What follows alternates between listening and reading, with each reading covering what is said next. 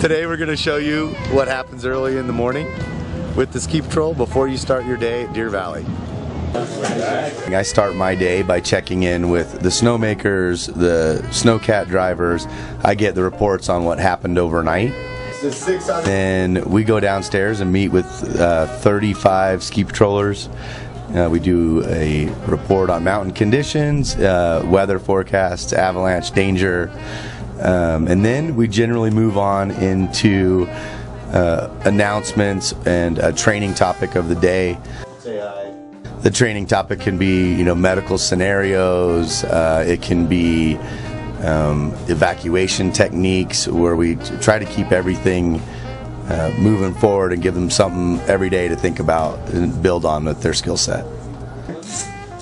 Today we worked on a new device that we've gotten from the forestry industry, and it's basically a giant slingshot that sends a weighted ball with a cord on it that we are able to shoot over a chairlift line and raise up an evacuation rope with that. And it's a new piece of equipment that we want to demonstrate to the crew, and then we'll take it out on the mountain and we'll practice with it before the day comes that we might need it.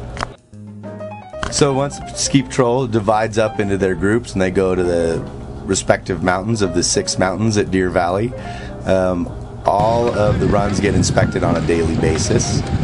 So we check the highways first, the major groomed runs, and they go out and see what happened overnight. They put out, additional signage, make sure all of our ropes and warnings are in place and all of our pad systems are in place. And that takes us a good half hour, 45 minutes with the crew we have to make sure that all of those runs are ready for the skiing public.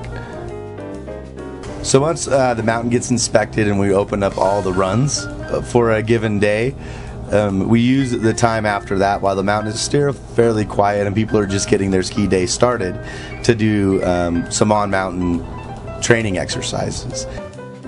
What we're seeing today is they're running sled drills in off-piste areas to practice those skills, evacuation skills from people that are injured off-piste and harder terrain on the mountain.